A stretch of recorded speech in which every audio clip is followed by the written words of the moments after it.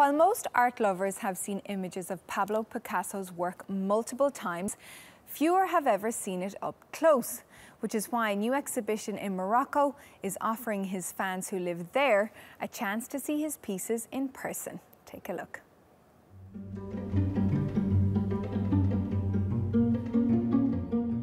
The stage was set. Mohammed VI Museum of Modern and Contemporary Art in Rabat would host an exhibit on Pablo Picasso. That was the easy part. Now for the hard one.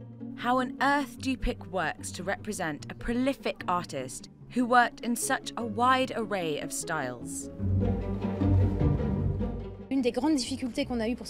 What we tried to do is to show the diversity of Picasso's work and be able at the same time to show paintings, sculptures, drawings, etchings and ceramics, because Picasso was always experimenting, and that was the main idea behind the choice we made.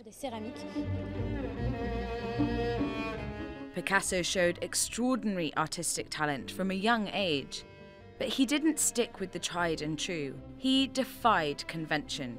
He was truly an artistic revolutionary. In fact, Picasso did not look for decoration or realism only. He was a perfect artist, and he was looking for something deeper in art. He was looking for more essential things in life, such as love and death and real issues. For him, it wasn't only a question of dexterity or drawing, because he knew perfectly how to do that.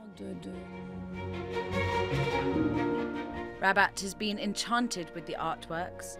Thousands of people saw the exhibit in the first days it was open, and the museum is expecting a record turnout for this rebel of the art world.